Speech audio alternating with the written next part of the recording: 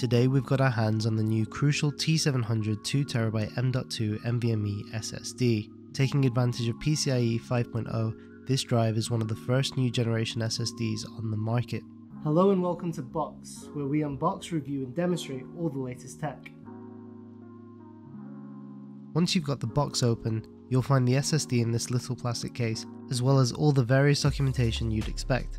The T700 comes in a 1, 2 or 4TB model, with or without the heatsink, and the model we have here is the 2TB with premium heatsink version.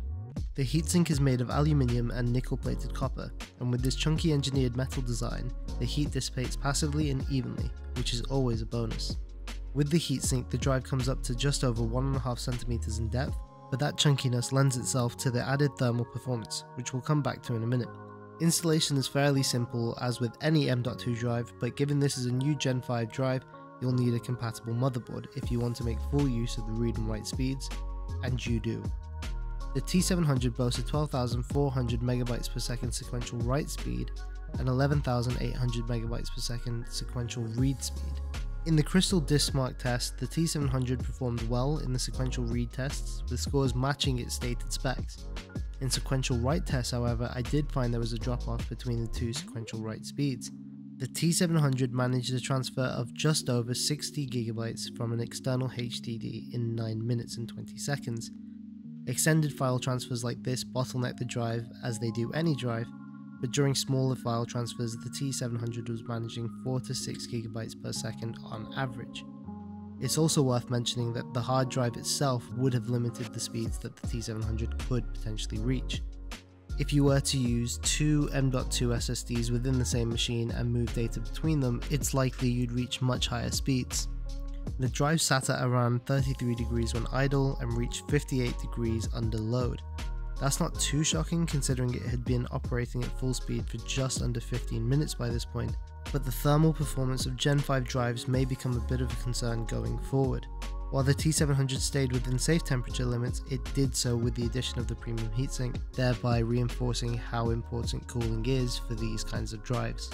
So how important is PCIe Gen 5 for your M.2 SSDs? Well, PCIe just refers to the connections between your drive and your motherboard. Generation 5 is the newest and most updated standard for a PCIe connection, and it essentially doubles the transfer rates and therefore doubles the potential speeds of your drive. In order for this to work, you need PCIe Gen 5 compatible devices like this T700 SSD and the Z690E motherboard in this Chillblast PC. It's worth mentioning that the PS5 only uses PCIe Gen 4, meaning that you won't be able to make the most out of the Gen 5 SSD if you're on a console. However, the great thing about PCIe is that newer generations are backwards compatible, meaning that even if you have a Gen 4 or Gen 3 motherboard, you can still plug this device in.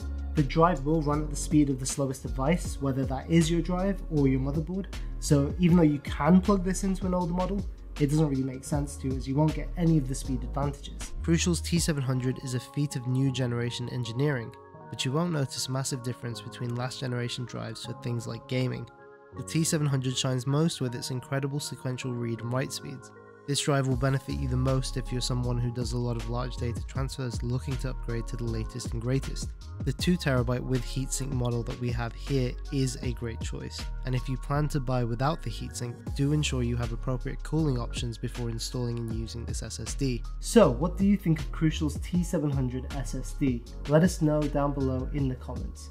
And if you enjoyed this video, don't forget to like and subscribe. As always, thanks for watching, and I'll see you in the next one.